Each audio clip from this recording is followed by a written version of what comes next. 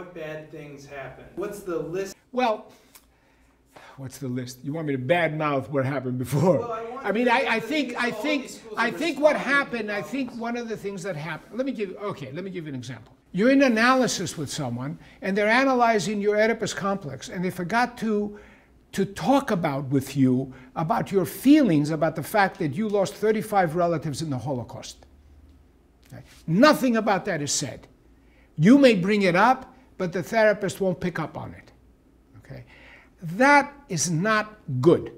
And often what would happen is the obvious would never be addressed. How does it feel talking to me, a white male with probably all kinds of unconscious biases? What does that mean? What do we do with that? That was not so frequent in previous generations of psychoanalysis. It just wasn't, because it was just understood to be, we analyze the mind and the external realities are just not as important. By the way, other things were going on outside of North America and outside of Freudian circles and outside of the UK, in Europe, in South America, but we didn't have conversations with them back then. We have them now, but they were doing interesting creative work that certainly hinted at the relational approaches.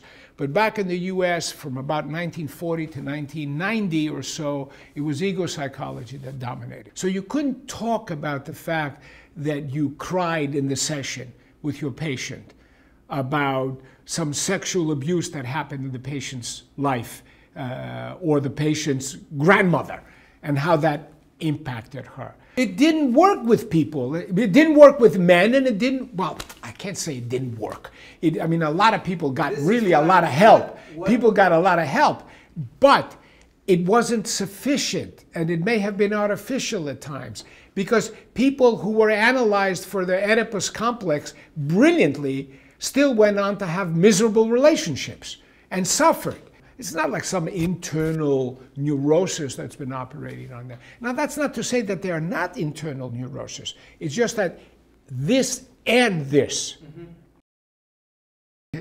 I once tried to draw a diagram of all the influences on relational psychoanalysis, and then I really gave up. I just had one simplistic diagram. It's either a simplistic diagram or something that looked like something out of complexity theory. Remember, the relational world is a large tent.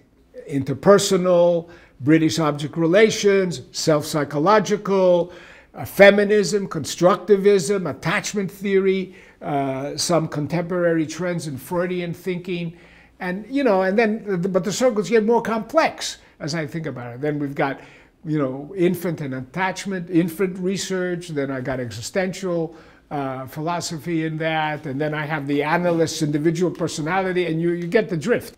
Play with that. Knock yourself out. Let me use a dichotomy. Okay? And the dichotomy is that it's either we have a beast animal or we have a social animal. And the social animal was acknowledged very late. The infant is born social right away. The mechanisms, and probably has to do with survival and Darwinian stuff, and that from day one we start building relationships. From day one. And that relationships is where the action is. So I have a relationship with my family. I have a relationship with my professional community. I have a relationship with my heroes. I have a relationship with my family in Greece. I have a relationship with my local congresswoman. So all those relationships would have to be taken into account to fully understand how I'm suffering on an issue. My attitude, when I teach and I say I'm going to present a case now, and if there are 50 people in the room, my understanding is that there will be 50 different ways of handling the case. Because each of the people in the audience is a different personality, and that will bring out different things in a patient. That's the mutual influence that's going on. It can be very helpful to find out how the patient is experiencing your influence or your background on them. Okay, I'm a man, you're a woman, what are we doing talking about this? Or I'm trans and you're straight as a patient, and like, what do we do with this?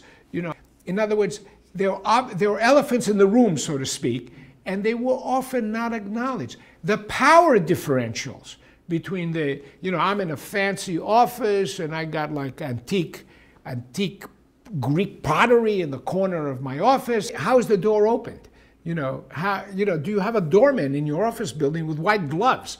I mean, what is that going to say to a poor patient, who's coming from a lower socioeconomic background? Right. And that's got to have an influence. There's a racial difference in here, and what's the impact that it has?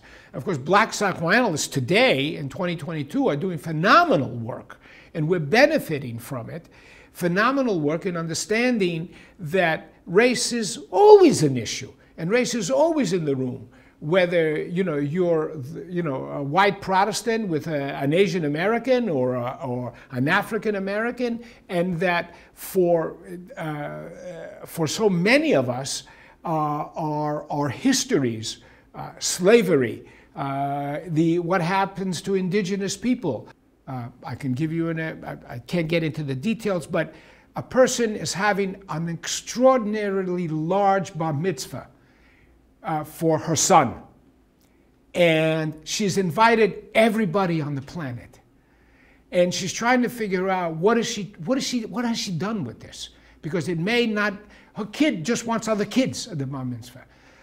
And we come to understand that what she's saying is, the people that I lost in the Holocaust are still with me, and they're represented by the people that I have a community, I have an important tribe today, and that the Nazi death machine didn't win.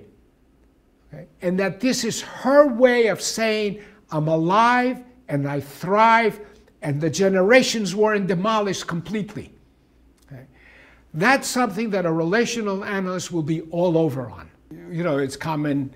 It's a common understanding that the relational kickoff in psychoanalysis was the 1983 book by Jay Greenberg and Steve Mitchell, which is a big and powerful book, and has had and continues to have a lot of influence on the field. But there was a before that beginning. It was Ferenczi and Rank, I think in 1925, who wrote a book titled The Development of Psychoanalysis. They spoke in that book about the experience in the clinical room. Ferenczi went on to really work on trauma and to really understand what was labeled mutual analysis.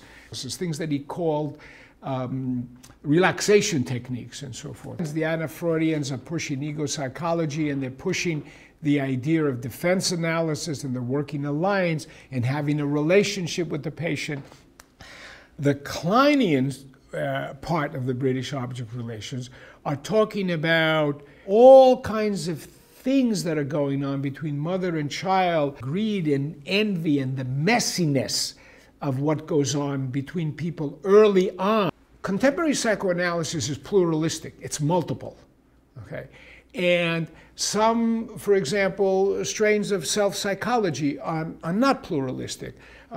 Some ego psychology or some Jungian psychologies are not pluralistic.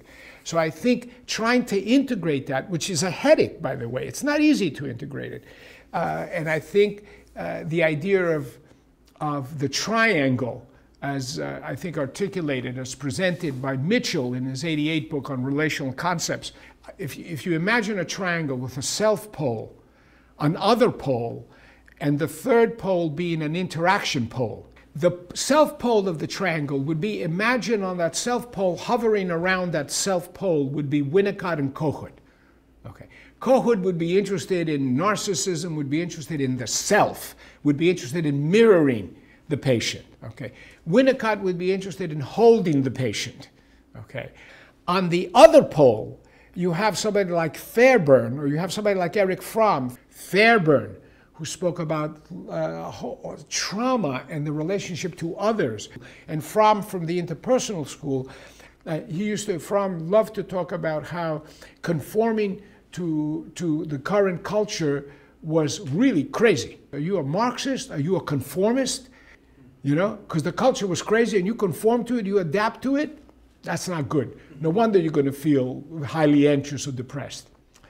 And then on that third pole, you have interaction, which is where you could hover, where you could place people like Sullivan and Bowlby. Okay. Sullivan was very preoccupied with the intimate details that actually go on between people. How do things look behaviorally between you and me as we're talking?